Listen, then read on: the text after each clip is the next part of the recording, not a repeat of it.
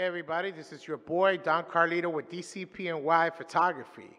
So today we are going to cover my review on what I call one of the best 85mm lenses, a 1.4 lens, which is manual focus. So yeah, I've tried basically the Nikon, the autofocus, and I've tried many other 85s. But this by far, I love it because it helps me practice on my manual style of shooting. I do portrait photography, and I sometimes do commercial product photography, and this lens, by far, is an amazing lens. I mean, the glass on it is amazing. The bokeh you get from this lens is amazing. This has the automatic confirmation chip on it, so even though it doesn't autofocus, I can manually focus, and my camera lets me know exactly when I'm pinpoint sharp onto the subject or whatever I'm taking a photo of.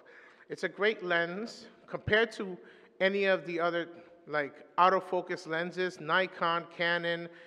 This lens automatically is like half the price, or maybe almost maybe a little bit under half the price. So you can find this on Amazon sometimes for about 400 bucks, 300 bucks. Used and new, maybe a little bit of 400 up to $500 new on Amazon, which I might provide a link below. But just to give you a quick tip on this one, I'm going to be including some photos that I actually took with this lens, so that way you see the different details, and basically you can see the quality of the lens so far. So if you're looking for a good manual lens, I mean, unless you're doing sports photography or you're doing photography that you have to be constantly autofocusing, if you have the time and you can manual focus, you should definitely try this lens. I mean, and if you're in a budget, because I mean, if price is no option, then I understand if you go for an autofocus 85 1.4. But if you're basically not on a budget, but if you're budget friendly, if you're basically don't want to spend an arm and a leg on a lens, but you want a great quality lens, you should definitely invest in the Rokinon 85 1.4.